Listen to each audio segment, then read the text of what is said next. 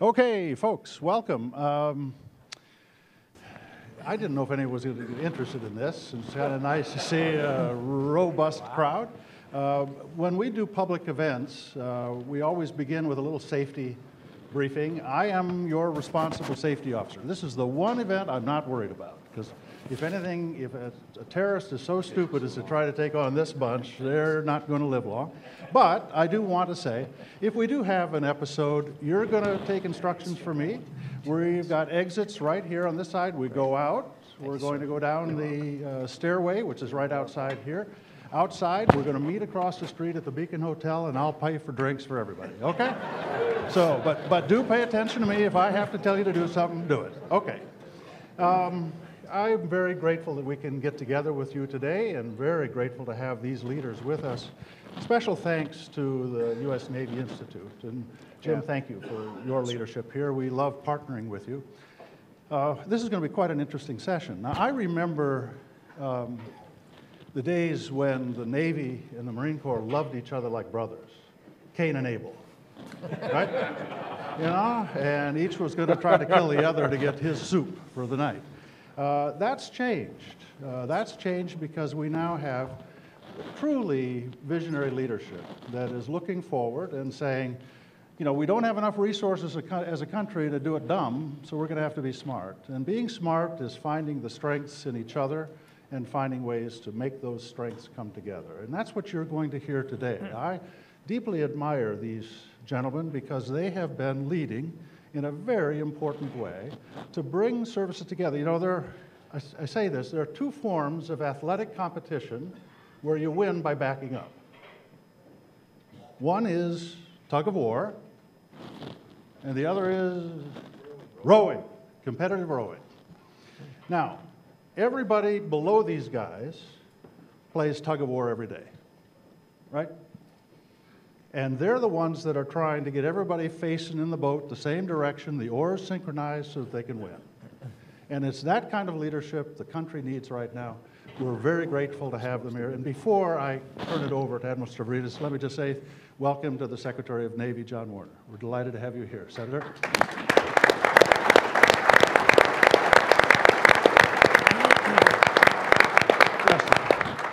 Now, my very dear friend, Jim Stavridis, he is, you know, never content to be just a military officer. He also decided to be a scholar and wrote books while I'm trying to get out a weekly memo. I don't know how the hell that worked. And Jim is now heading up the Fletcher School and just doing terrific things. And so I'm going to turn to Jim, and Jim's going to lead this conversation. And thanks to all of you. We look forward to hearing this presentation. Thank you very much. John, thank you. Well, I just return the compliment. I don't think there's anybody in Washington, Dr. Hamre, who has deeper knowledge or more of the finger feel for the Department of Defense. So thank you for your time in the building as well. Thank you. Yes, indeed. First of all, thank you all for turning out. This is absolutely an incredible turnout, and it makes sense because this is an extremely important document. In the so-called green room, and of course these are three citizens of the green room here. Beforehand, I heard the Commandant of the Marine Corps, my very good friend Joe Dunford, fellow Fletcher graduate, by the way. Joe was quoting Jackie Fisher. He said, now that the money's run out, it's time to think. And I think there is something to that in this strategy. And so there are motivations for why now. Why are we rolling out this strategy now? Part of it is resources. But I think it would be fascinating to hear from each of the three service chiefs about why now. If we look at the long throw of maritime strategies, go back to the Cold War, of course, the maritime strategy, pretty clearly delineated a world that no longer exists. We had the fall of the wall, the end of the Cold War, ... from the sea. Takes us, if you will, into the littoral. And then, more recently, 2007, the Cooperative Strategy, of which this one is a revision, but appears to me in many ways to be quite a new document. So hopefully we'll tease out some of those things. What I thought I would do is ask each of the 3 service chiefs kind of an opening question about why now from their service perspectives, and then give each of them a moment to simply talk about their particular services piece of this strategy. And then we'll open it up to questions, and I know there are a lot. So with that, if I can start with my very good friend John Greenert, our Chief of Naval Operations. Sir, why now? Why what not? makes sense? Why not? There you go. Well, honestly, why literally now in the nearer term? Because we had our thoughts kind of pulled together over a year ago. I wanted to be sure that my 2 colleagues here who and we knew that changeover was going to take place, were fully on board, and I didn't try to clobber something, because this is a sea service document right off the bat, that I didn't try to clobber that, so I wanted to be sure that they were fully on board and had the opportunity to consume it. But why now, generally speaking? Well, where were we in 2007? We still had the John F. Kennedy conventional carrier, and we're thinking, we have one here coming under construction soon. We still had the Kitty Hawk in the Western Pacific. The Enterprise was nowhere near decommissioned. Cyber wasn't a word yet. We were ramping up in Iraq, and violence, we're still thinking, is coming up in Afghanistan.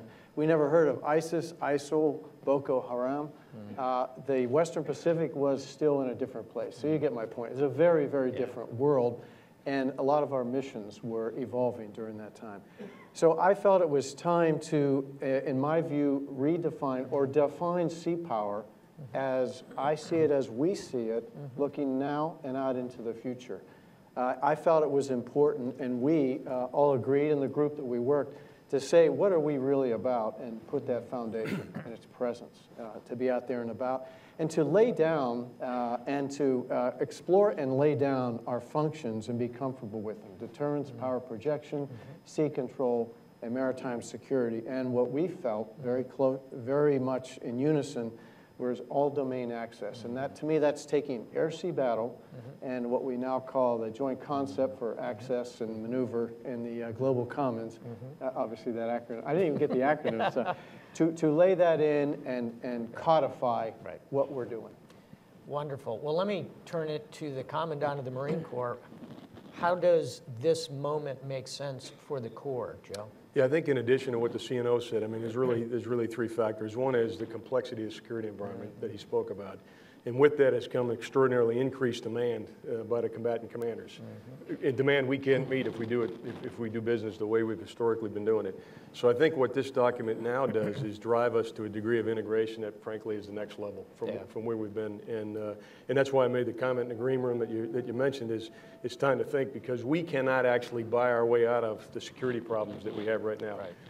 If you take the complexity of the security environment, the increased demand, in the context of a fiscally constrained environment with relatively fixed resources, meeting that demand is going to require us to do things differently. And that's why, in addition to CNO's process comments and his comments about the warfighting aspect of it, I think that's why it makes sense for us to do it right now. And that's why, from a Marine Corps perspective, we're excited about it, because I do think there are things that we can do better than we've been doing in the past. There's modifications that we can make to the way we're doing business that better take advantage of the resources we're going to have. And frankly, this document also might inform the prioritization and allocation of resources in a different way in the coming years that would get us to build a force that's more capable and more relevant to the security challenges we confront.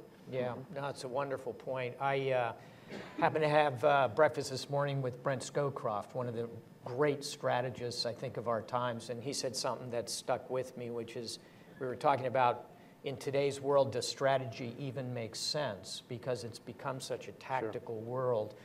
And he said, well, if all you do is crisis management, all you're going to get is more crisis. That's a pretty powerful point. Yeah. Commandant, let me turn to you, sir, and say, from the perspective of our Coast Guard, how does this moment feel for you in terms of the right time? Thank you, Jim. To follow on the biblical Cain and Abel reference, I'm David trying to take down a Goliath. So, we've had a convergence of Goliaths since 2007. One is the Arctic. It's an ocean, but it's become a much more open ocean. We've seen military gestures by Russia in the Arctic, but really, what are the biggest concerns in the Arctic? Someone's going to fall in it, or oil spills in it, and it affects the way of life up in the Arctic domain. So I look at the Arctic, the nation right now, we produce more oil than we import, and by 2020, we will be a net export nation. We produce the most oil and gas in the world. The Panama Canal opens, it's going to change sea lines of communication, but the Coast Guard is a regulatory agency in guaranteeing the safety and security of that maritime transportation system. We have a vital part there as well. Intel now drives most of our operations. We no longer go out and do random patrols, and we have awareness through whole of government on about 90% of the drug flow destined to the United States. On the best of days, I can probably put planes and ships on about 20% of that flow.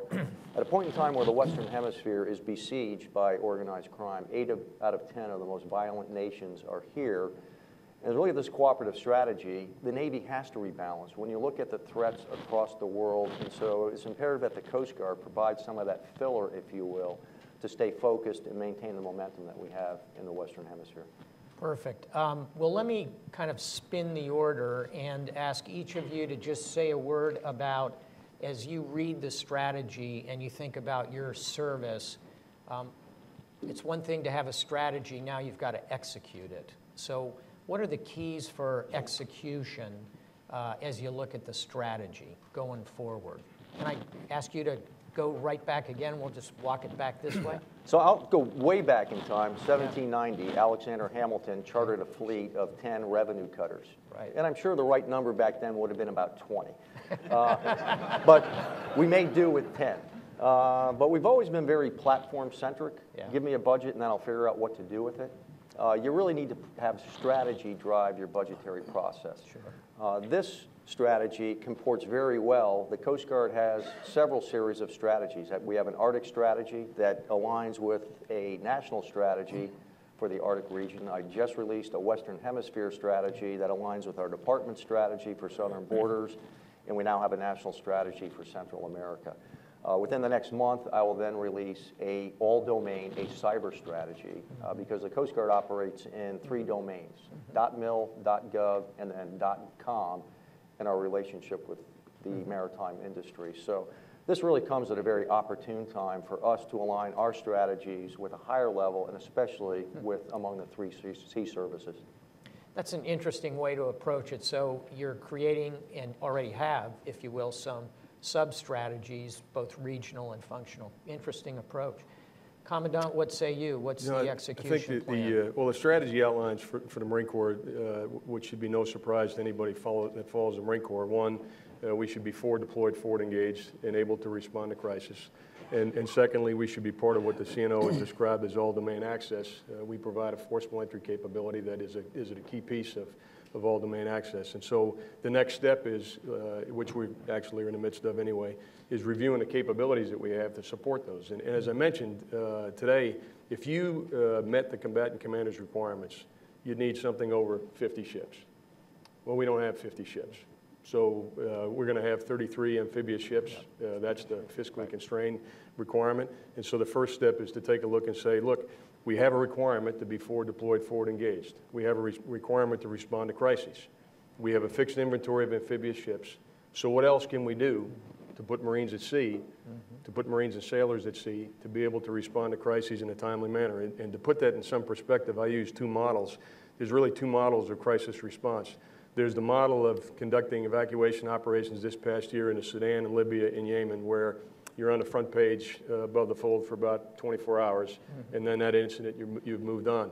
Or there's the crisis response model of Benghazi, which never goes away. And of course, in one case, you respond within hours. In other cases, you respond within days. And the American people, I think, have an expectation that it's the former, not the latter, that Marines and sailors will be able to do.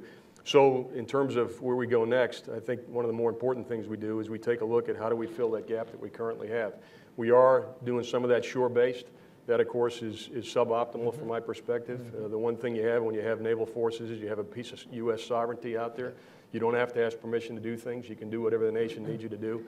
And so, although we have special purpose MAGTFs that are currently filling that gap, I think there's other things we can do to fill that gap, and the strategy outlines that. From a warfighting perspective, we have some capability gaps inside the organization right now. And frankly, that's something that we've been looking at over the last couple of years, and what the document now does is just provide even more clear focus on the need to move forward with those, again, to make sure that we can do all the things we need to be able to do across the range of military operations, which really runs from that day-to-day engagement that the document lays out, and then supporting the all-domain access, which in my mind, a subset of that, an important subset of that, is the nation's forcible entry capability from the sea, and we are the only forcible entry capability from the sea the nation has. You bet. Thank you, sir. And how about you, CNO? Execution, as Vern Well, Clark always used to tell us. Yeah, the most important part of it, I suppose. Where it codifies, I believe, what we're doing in the Navy, especially the organizing, training, equipment, and the deployment. So what we've done is sort of captured what we're doing out there. However, I want it to be, it has to be consumed and digested internally, externally, especially with partners and allies, and to that extent, we have it being translated in several languages, and we'll send it out to in fact, it's in progress as we speak today to get out there about, I need to listen to them and say, so what does this mean to you? Because partnership is a huge part of this, and so they're obviously a major player, or they're not a partner. I will look at the building of the next POM through the lens of how this is laid out. It's not designed to build a budget right on top of it. There's a layer in between, but it defines that fairly well on our endeavors in that regard. And then lastly, I would say there's a classified annex or 2 or 3 to be put together here to go to the next level and say, okay, how do we, and probably regionally, so how do we deal with this regionally in more detail at a higher classification? Well, I think even in the title, Cooperative Strategy, I think there's an international component, as CNO indicates, an interagency cooperative component, and hopefully over time a private-public one, which I think Commandant of the Coast Guard mentioned the Arctic and a number of ways to pull all that together. And I'm glad you mentioned, CNO, the strategic communications piece of this. What's more important than using this as a lever to tell the story? So with that, let me open it up for questions and comments. And please say a word. Hello, Kevin Wensing. Please indicate who you would like to address the question to, or to all three. And we'll look for fairly crisp answers so we can get a lot of people in. Captain Wensing. Okay, well, thanks, Admiral. In today's Washington Post, there was an opinion piece by someone named Jim Stavridis about the soft underbelly of Europe. So I'd like to have all three panelists maybe look at what we can do to help the underbelly of Europe, the Italians in particular, protect against ISIS and other terrorist organizations. I'll go first. I think one of the good point Jim made right off the bat is maritime domain awareness, and Jim made it clear. This is a collective effort that needs to take place out there. We have an Ocean Shield effort. We have a Operation Atalanta. Both NATO, both a little bit, in my opinion, legacy that can be reapplied for that area. So I think sharing as much information as possible to help the Italians in this would be a great first step, and perhaps the least effort needed. And Commandant, you know the Italian Coast Guard is deeply involved in this effort across that strait, which has humanitarian aspects. Are we working with them, cooperating with the Italians in particular, or in a general sense? We have a North Atlantic Coast Guard forum, and they had 170,000 migrants, leave the north coast of Africa, and then they arrive in Italy. Some from Syria. There's very little biometrics, but there's also very little unity of effort within the European Union. So whoever takes receipt is now the owner. And so we want to make sure that there's a clear end game as you deal with a mass migration, is what is the end state. We certainly have a model that we use here in the United States. Does it apply in the European Union? Right now it doesn't. So there's really needs to be an authorities piece that goes with that. So you don't want to go in, start something that doesn't have a clear end game to it, especially if you don't have the authorities. But we have that very frank and open dialogue.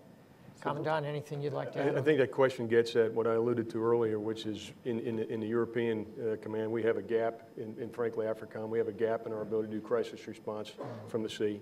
And we actually expect, CNO and I expect from both commanders, a letter that will request a mobile landing platform, a float staging base to help fill that gap. And so that's one of the ways that we can help out is, the whole first part of my career going to the Med was a routine occasion. We always had strong naval presence in the Mediterranean.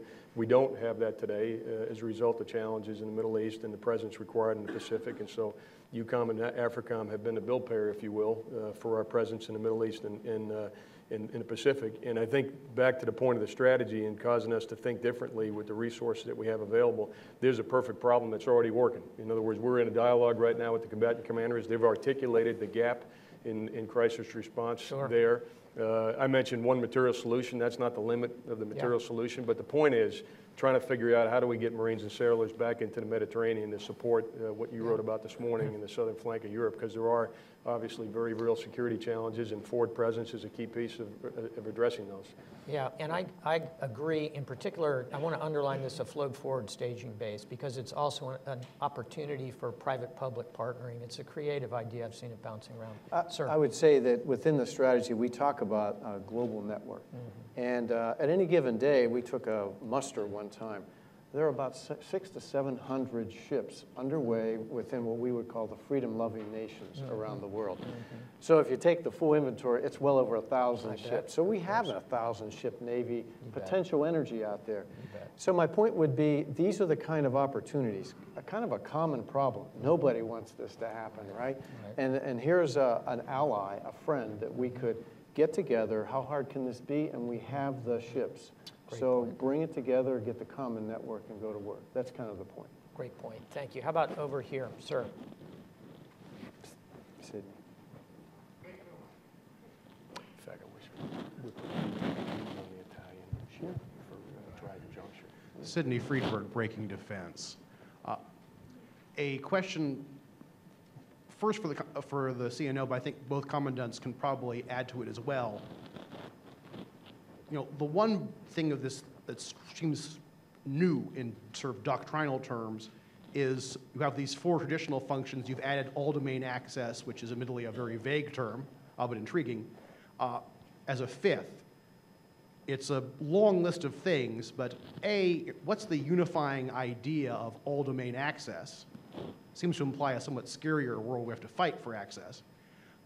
And what does it mean institutionally in terms of how the three services actually allocate resources and train people for it to be elevated to a fifth core function? You have to think about, it's all well and good to want to project power, be deterrent, and all of these things. If you can't get to where you need to get, which could be on the surface, under the sea, in the space, you get my point. All of the domains, including cyber, you'll be ineffective. In the world that we live in, with the means that we are being tasked to project power and do the things that our military is required to do. It's more conceptual, Sidney, in our approach, and it captures the very essence, in my opinion, of what started out to be the air-sea battle concept. If you don't have that, and it's not a primary function that all of our kids are thinking about when they develop, when they organize, train, and equip, and operate, we will not necessarily be successful. That's what that's meant. Yeah, I think for Marines, it really codifies the way we think anyway. We've never associated ourselves with a specific domain. We've always thought of ourselves as having a lane within both the sea, air, and land domain. And what this really is, I think, is another way of looking at combined arms integration.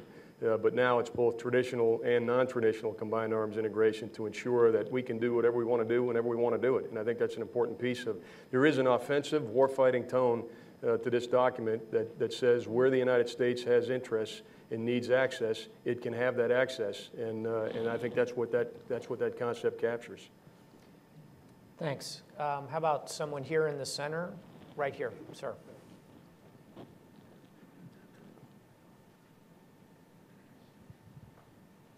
Thank you, Admiral. Hank Hendrickson with the U.S. Philippine Society. To turn toward Asia, if I may, just be curious about to know how you see evolving relations with the Philippines in light of what's going on in terms of both the rebalance to Asia and in the South China Sea. Thank you. Terrific. Please, Commandant, you want to start us off? No, I'm actually encouraged, and you probably are tracking it pretty closely. I mean, our relationship with the Philippines, particularly over the last 2 or 3 years, the military-to-military engagement has really improved quite a bit. And I can foresee now operationalizing some of the ideas that we're discussing with the Philippine military. You've seen more Marines in and out of the Philippines lately than we have for a few years. We provided good support to the Philippines in dealing with their own insurgency.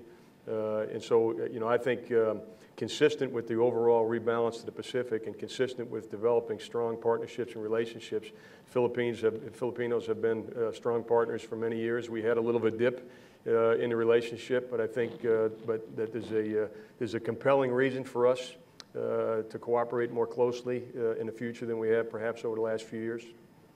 Commandant, I know your three-star command was the Pacific for the Coast Guard.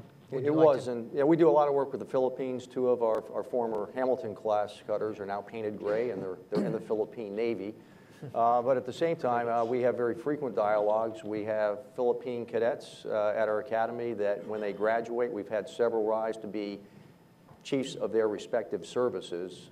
And so it's a strategic relationship. But then you've got places like Mischief Reef, 120 miles off the coast of Palawan that the Philippines can't access. And then what is the role of ASEAN? So not just the Philippines, Vietnam and others that have been more vociferous over the 9-dotted line and what they clearly see as encroachment on their territorial and their economic exclusive zone in this case.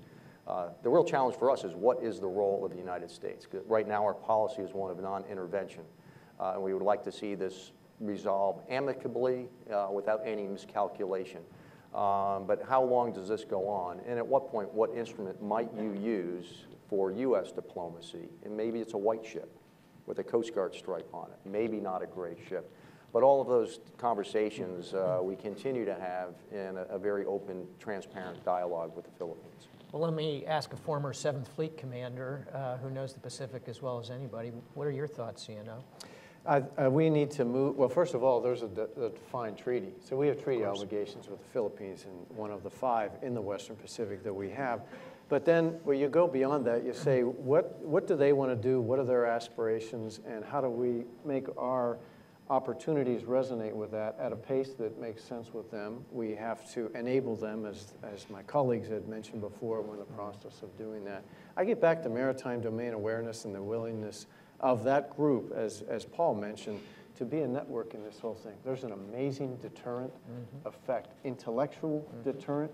When folks see us all getting together and they're not, that's uneasy to them because what does that beget? Yeah.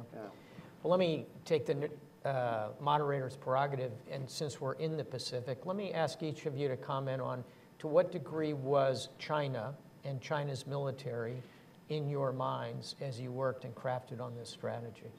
CNO, you want to start us off? Oh, major part. They're in there.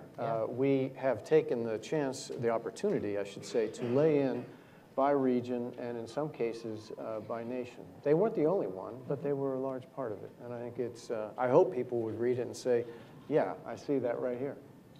Commandant? This is about projecting U.S. influence in the Pacific, where we have significant political and economic interests. And for Marines, this was a natural piece of the strategy. We view our contribution as the 22,500 Marines west of the international date line.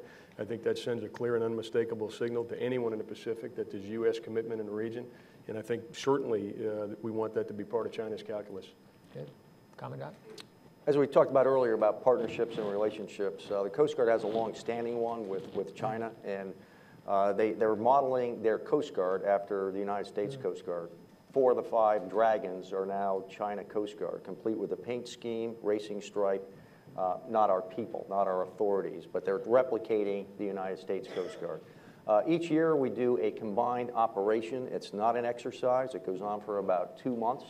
Where we share information, we put Chinese shipwriters on Coast Guard cutters, and then we direct intercept operations.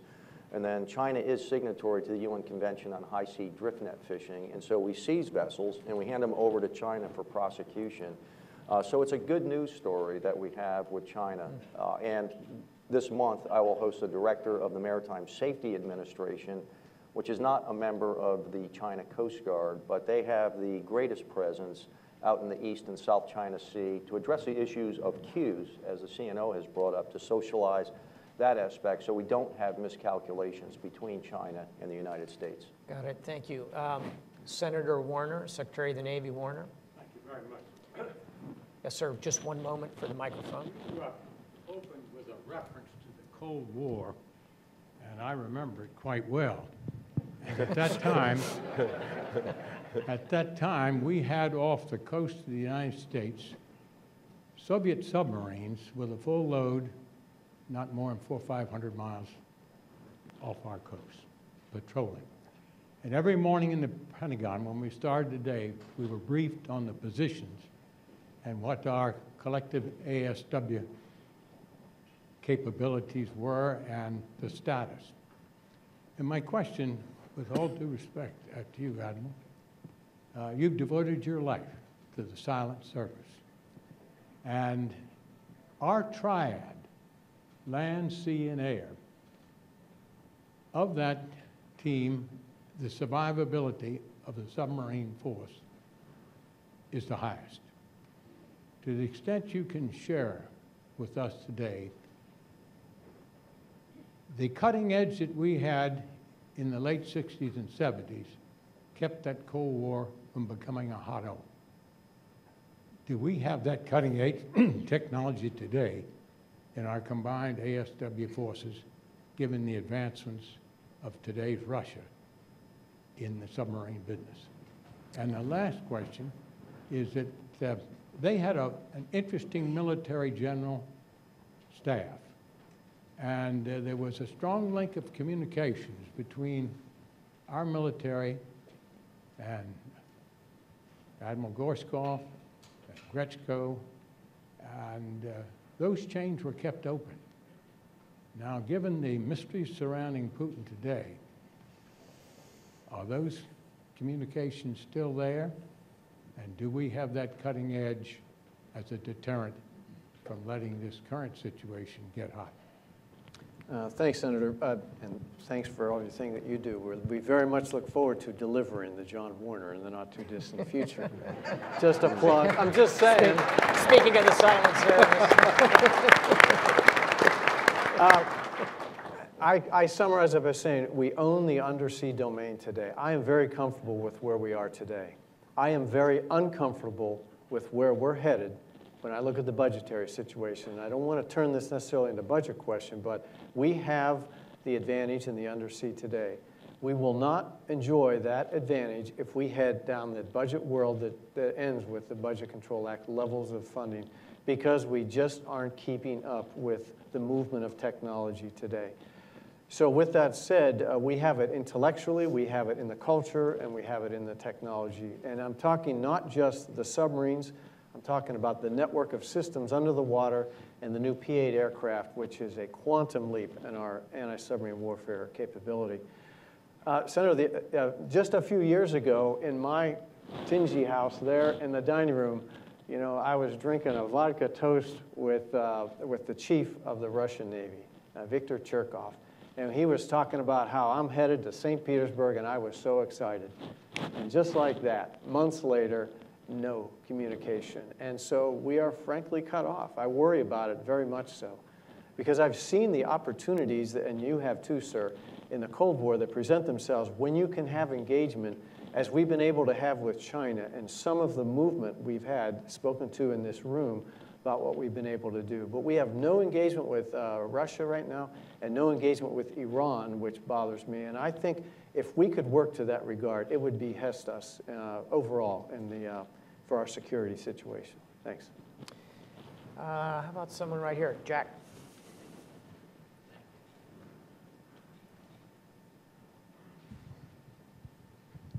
Thank you, and good morning. Jack London. In the creation of any strategy, one always thinks in terms of threats and challenges and vulnerabilities.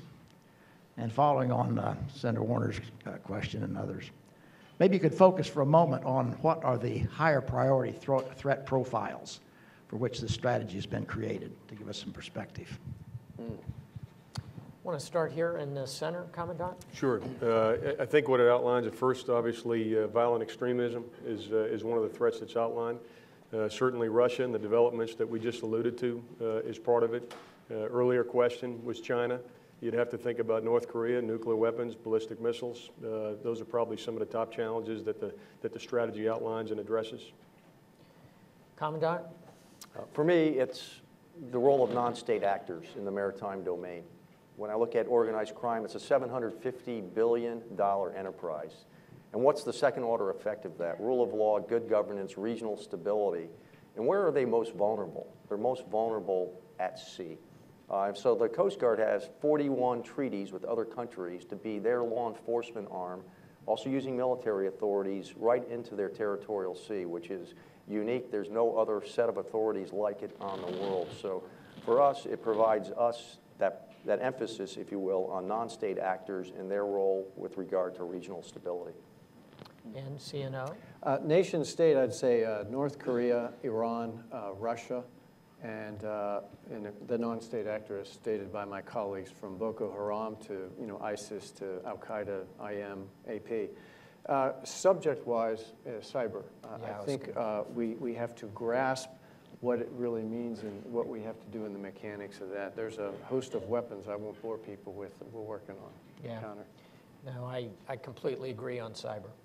In my time as the NATO commander, that kept me more awake than Afghanistan, Libya, the Balkans, and a number of other challenges. Others? Sir, right here. Thank you very much. Dunford Yu with China Review News Agency of Hong Kong. I have a follow-up question of U.S.-China military relations. My question is particularly for Admiral Greenert. We know a couple weeks ago, the two warships of the U.S. Navy and PLA Navy for the first time conducted the COC of the unexpected encounter in the South China Sea. So how significant it is, and what kind of military exchange programs will be going on in this year between the U.S. Navy and PLA Navy? Thank you. This year, 2015? Yes. Not a lot, not as much as I would hope. There's no big multilateral exercise this year. We look ahead to RIMPAC 2016 toward that and see where that goes. But we have occasional bilaterals. We do them in the Gulf of Aden with PLAN ships. Admiral Wu Sheng Li and I would very much like to, and we are in the progress of getting what we call modules, simple exercises so that when our two ships pass in the East China Sea, South China Sea, wherever, those commanding officers have the authority vested in them to say, hey, let's do common book, and you call it out. We do it with NATO ships all the time. I think it was called ATP-1 Alpha. It used to be the old book. But, yeah, usually you're laughing. You know how old you are, right? So we can do this. There are others. There are some multilateral exercises in the South China Sea, I should say the ASEAN area that we work. Brunei hosted some, and there are others in the mix. But I think basically we are looking for those opportunities, tactical opportunities as well as broader multilateral. I think you'll find 2016 will be a better year than 15. It tends to go in cycles. Let me get someone from over here. How about all the way in the back? Can we get a mic to this gentleman? Where is our mic person? There we go. Great. Sure. Good morning. My name is Colin Steele. I work at Georgetown University, and I'd first like to thank all the panelists and then ask all of them about evolving cooperative strategies between the sea services as we transition out of land-based warfare, particularly with respect to non-state or even non-war operations. Transitioning out of land warfare. I think we're probably going to continue to do some land warfare, but cooperative strategies, please, between the services. Anything in particular that jumps to your mind, Commandant? First, before the strategy, maybe just the process. You know, one thing we revived a couple of years ago was the Naval Board, and that's got both the senior leadership in the Marine Corps and CNO's senior leadership in the Naval Board. And that board really is designed to drive better integration between the Navy and the Marine Corps, both for day-to-day operations, but as well on initiatives like the Cooperative Strategy. Where are we going in the future? What's going to be the capability development we need to have the Navy and Marine Corps that we want to have in 2020, 2022? And I would just say, I think the comment you made is probably captures my sentiment. You know, land warfare is not going away, and the Marine Corps never left the sea. So there's an overstatement on both sides. Throughout the last 14 years of land warfare, if you will, we've remained at sea. Our Marine Expeditionary Units have continued to be out there. It's been an issue of capacity, number one, and it's also been an issue of level of warfare. We probably have, where we've suffered the most is not on our day-to-day forward deployed crisis response capability. The ARG-MU capabilities are still what they need to be. I think it's probably in the high-end warfighting where it's suffered a little bit because we haven't had the opportunity to conduct the kind of exercises and training necessary to do that. And I think that's where really our focus is right now. But I would tell you, I think the Naval Board, which has historically been something that's brought the Navy and Marine Corps together, revitalizing that under Admiral Greenert's leadership a couple of years ago with my predecessor, I'm certainly committed to that. We'll continue to do that. And I think that's the right vehicle to get to where we need to be. Commandant, in my strike group, we deployed with a Coast Guard cutter. Is that kind of integration still in progress occasionally? Very, very much. We meet, and we've been meeting probably for over 2 decades now on an annual basis. CNO, Commandant of the Coast Guard, and our very senior staffs, Nav Guard Board is what it used to be called. So we look at regions of the world. We looked at the Arctic, and we said, what is the greatest risk in the Arctic right now? And it really speaks to a Coast Guard-like equities as a Navy developed a road ahead for the Arctic region. We have Coast Guard law enforcement teams fully integrated doing Oceania maritime security initiatives as we look at threatened EEZs in that part of the world. No different in Africa as well. So whether it's law enforcement teams or fully integration with our Navy counterparts. Our newest national security cutter was the SAG commander for the PLA during this last RIMPAC. It was a good fit for us. And so wherever we can support, but it's been in our DNA for probably probably since 1790, quite honestly. Sure. CNO, anything to add on that? Well, I'd say the U.S. Navy is very much a supporting entity when it comes to warfare ashore. So our job is to be out and about where it matters, when it matters, as I like to say. If something erupts, put it out, put that fire out right away, with my 2 colleagues as partnership. If that doesn't get it done and we got to go to war at sea, we establish maritime superiority, which means you can go where you need to go with acceptable risk and prevent another country or an adversary from doing the same. Then establish a sea base and support land operations with either the Marine Corps or the Army, as the case may be, the Air Force and air power. I mean, I'm not trying to wrap it up in some perfect thing, but all I would suggest is it isn't that clear cut as my colleagues have said. We're still intertwined in this land warfare piece and a major supporting entity. Supporting, I emphasize. Thanks. How about somebody over here? Yes, ma'am, right over here.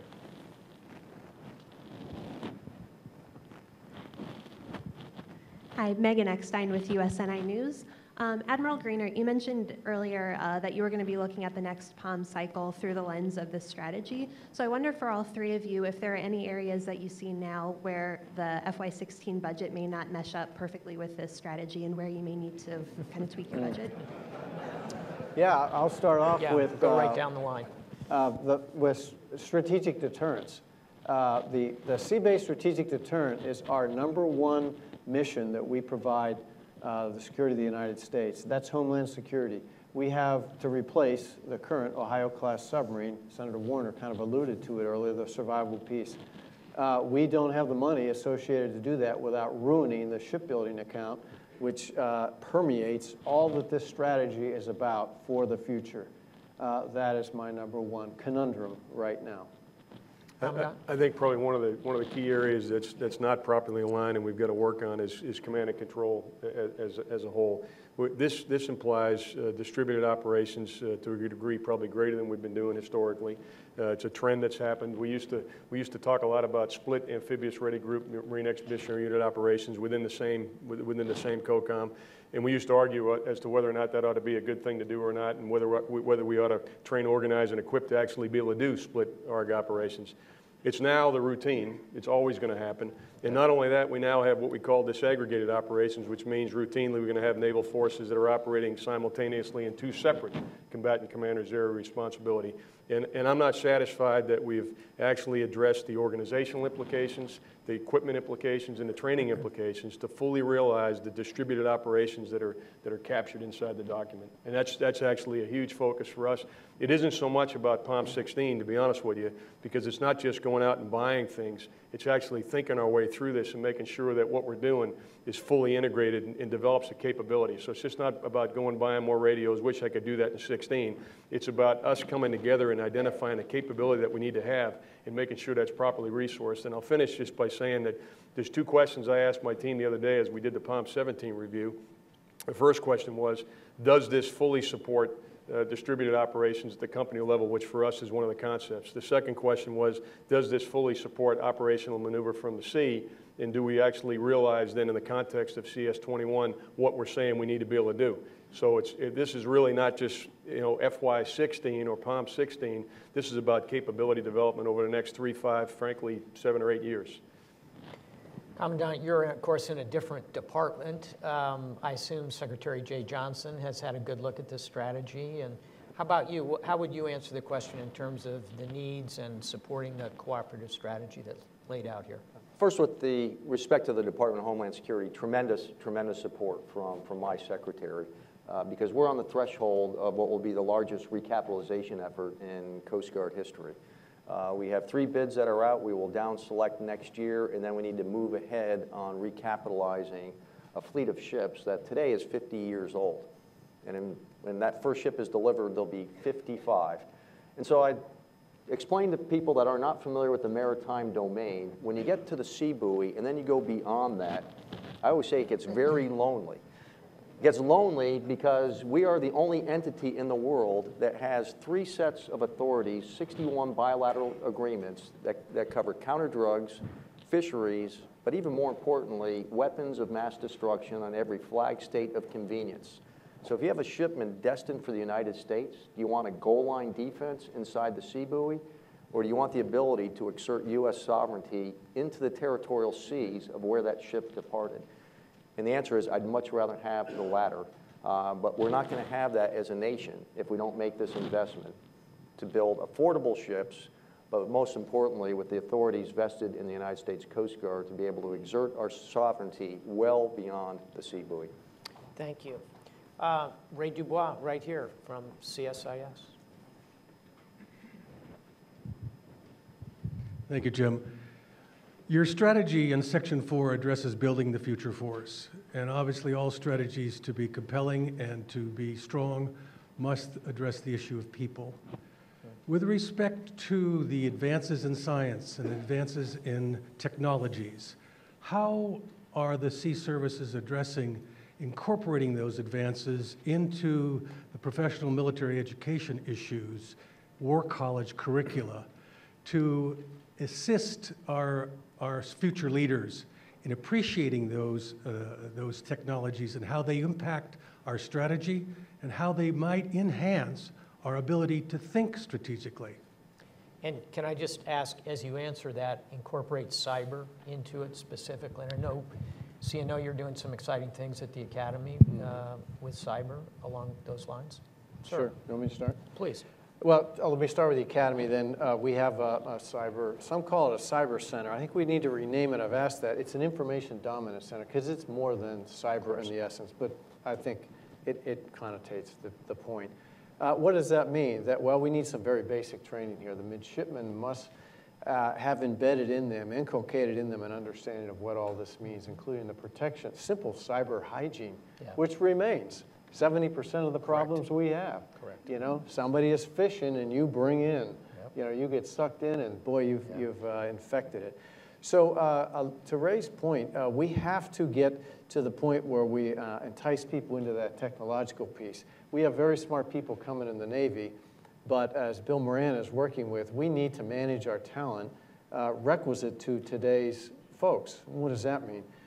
We come in and we're sort of in a conga line. What year group are you in? In whatever many years, you will make JG, lieutenant, and whatever. It doesn't really matter how talented you are for a while. And then at some point, you might get deep selected. We don't have as many of those as we used to. Why is that? And then we'll say, I'll tell you what, you're so smart, we're going to send you away to school, maybe Oxford. And when you come back, you're 2 years behind your year group. How'd that happen? And now it's time for you to go before a board. He didn't select, she didn't select. It happens. And so they're saying, well, why do I want to be in that unit? So we've got to work our way out of the year group mentality, get some flexibility into that, allow them to blossom off and take maybe some time to go off and do other things somewhere else in that career. We call it career intermission. It's a pilot now. We need it to be a program. So we're taking the hill on, and we're getting some reasonably good support. We need a bill with it in there. We need many more females in the Navy than we have. Look at society. We don't represent it. Where's the intelligence out there? A lot of it is in the female population graduating from college. We need to mine it, bring it in, and allow them to be able to feel that they can do this career, still have a family, and do whatever else they need to do. So lastly, how do you get to them and understand the science and technology of it? STEM. To get people out there to infuse that into the 10, 11, and 12-year-olds so that they have that kind of interest in that. I'll leave you with last thing. I was like stunned and amazed. I met somebody the other day, a guy who's introduced me to his son, and I said, so what are you doing? And he said, man, I'm in STEM, and I almost fell. I wanted to hug the kid. That would have been too freaky on him. It's out there, and it's starting to work, and he was interested in the Navy as a result of STEM. So anyway, just a few thoughts there. Thanks. Commandant. You asked a question about institutionalizing the curriculum in our education. I'm satisfied with that piece, but I've got a different problem. Some of you probably don't know this. I mean, 60% of the United States Marine Corps is on their first enlistment, and 40% of the United States Marine Corps is in the bottom 3 enlisted grades. And so as we look at the challenges that we're speaking about, as we look at the requirement for cyber capabilities, as we look at F-35 mechanics, as we look at some of the more technical occupational fields, and as we look at the challenges, frankly, on our small unit leaders to be able to integrate all that, even at the sergeant, squad leader level. You know, as an example, our frontline leadership has typically been 3 to 4 year sergeants. And today, if you compare the challenges, without taking too much time and answering the question, if you compare the challenges on that frontline squad leader in charge of 13 Marines today to what it was when I first came in the Marine Corps, there's no comparison. So one of the things that we just did, actually, I released a message last week where we're moving that frontline leadership from a 3 to 4 year sergeant to a 5 to 6 year sergeant so we can better integrate what I call maturity, which is experience, education, and training. And we're now remapping, frankly, all of our occupational fields, all our enlisted fields. In fact, where I'm going immediately after this is down to our manpower section to talk to all of our folks down there about this problem, because we're going to do what we call mature the force. And so at the end of the day, I'm hesitant to give you a percentage, but I will tell you that the composition of the force in the coming years will be much different than it is today. And that 60% first termers, that number is going to be reduced. And the numbers of lance corporals we have relative to the numbers of sergeants, staff sergeants, and gunnery sergeants that we have is going to change. And in part of that is because, you know, the skill sets that you need and the time you need to integrate, again, education, how to think, training, what to do, and then experience.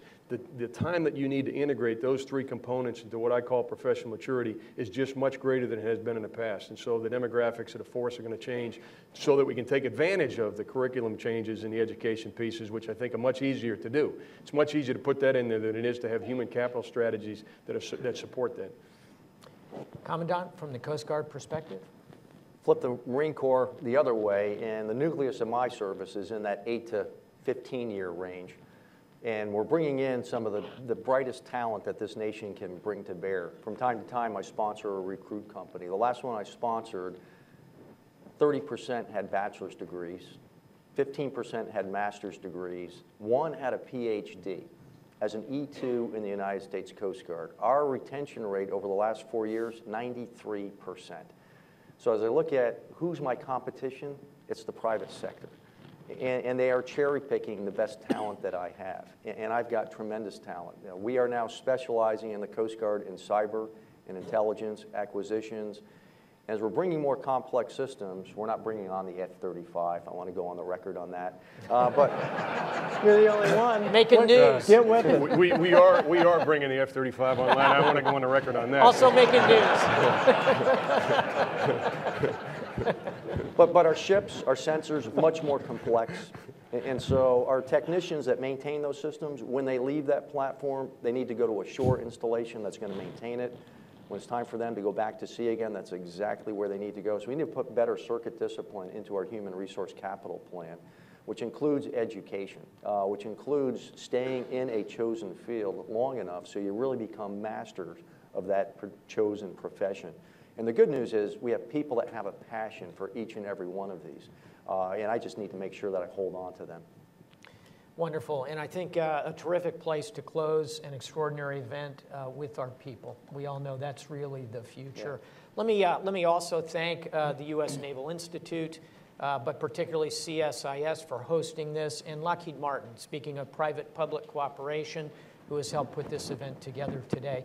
Lastly, before concluding with a round of applause for the service chiefs, I want to just say I suspect there are a lot of people in the room today who worked on this strategy. A lot of 03s and 04s and 05s and some brilliant 06s in each of the services who were like Cain and Abel, working every sentence and every line. If you worked on this strategy, could you just raise your hand? You worked on this strategy in some way? Yeah. Thank you. Well done.